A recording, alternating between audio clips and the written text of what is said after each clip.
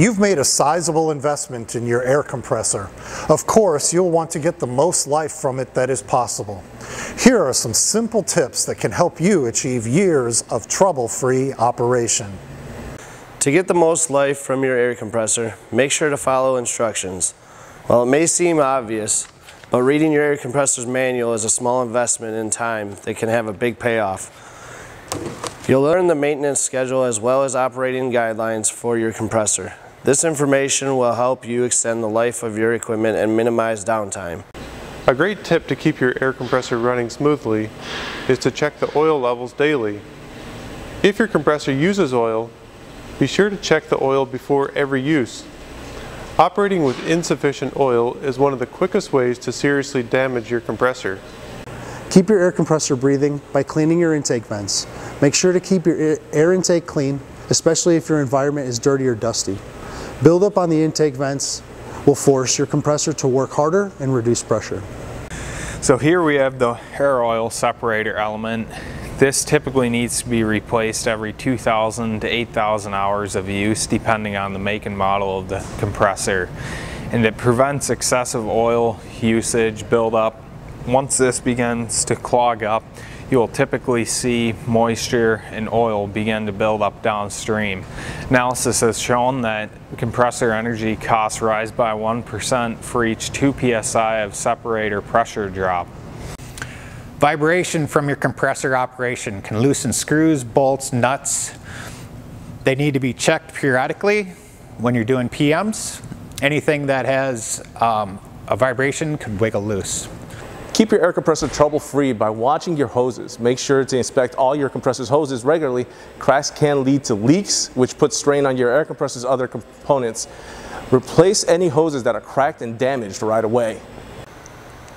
Help keep your system trouble-free by draining moisture and other contaminants from your system. Your receiver tank collects moisture from the air that it's compressing. Empty this regularly to prevent water buildup in your air system. Another thing to keep in mind is most separators and filters have automatic drains. Make sure that they are in good working condition.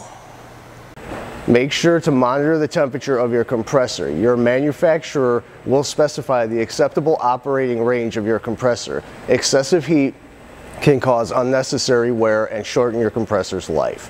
To prevent overheating, your compressor may have a built-in safety shutdown system. Test this feature regularly to make sure that it is functioning properly. Look out for leaks in your air compressor. Leaks can originate from lines, gaskets, fittings, valves, clamps, and connections.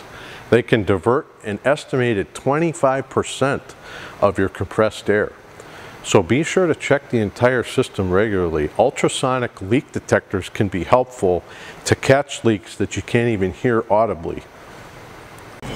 When you purchase your compressor, you want on a new compressor, you want to know what it sounds like normally, so then you know what it doesn't sound right. And there's a lot of noises that go through it as far as when it blows down, different noises. This one's not belt driven, but if you have belts that are squeaking, it's good to just have a baseline knowledge of what the air compressor sounds like when it's new, and then you could help identify when something isn't sounding right. So I trust you find these 10 tips useful for keeping your compressed air system in tip-top shape. Doing these simple things will efficiently serve you for thousands of hours and years of productivity. And remember, Fluid-Aire Dynamics, we specialize in the design, installation, maintenance, and repair of rotary compressed air systems throughout the Midwest. Call us today for service or a free system assessment. Thank you for your time.